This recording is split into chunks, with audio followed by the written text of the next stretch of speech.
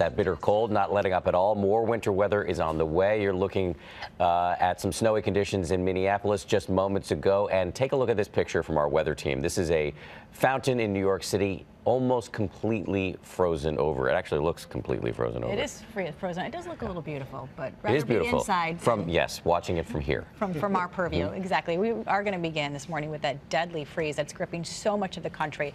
A state of emergency, record cold and snow making holiday travel a danger for millions as calls for help to AAA soar. And ABC's Alex Perez is in Erie, Pennsylvania, where the National Guard has now been called in to help residents dig out from under nearly 6 feet of snow. Good morning to you, Alex. Hey, good morning, Paula. When you get that much snow, you run out of places to put it all. This is what a lot of neighborhoods here in Erie still look like right now. Officials dealing with mounds of snow that are actually turned out to be cars buried in. Owners of these cars just can't get to them.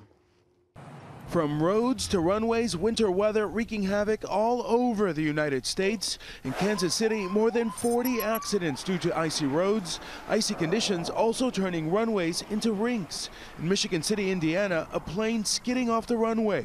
The same thing happening in Pittsburgh. Bitter temperatures and record snowfall crippling the Great Lakes.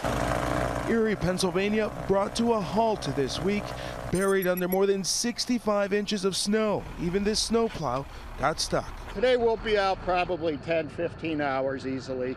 We've been out since 2 in the morning. The city now bracing itself for another 10 inches of snow Friday into Saturday.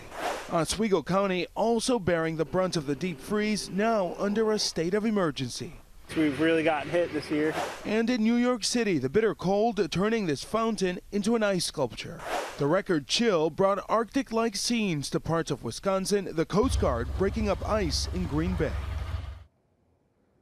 And just to give you an idea of how much snow we are actually talking about here, Erie gets about 100 inches of snow all winter. So far, they've gotten 102 inches just in December alone. Paula?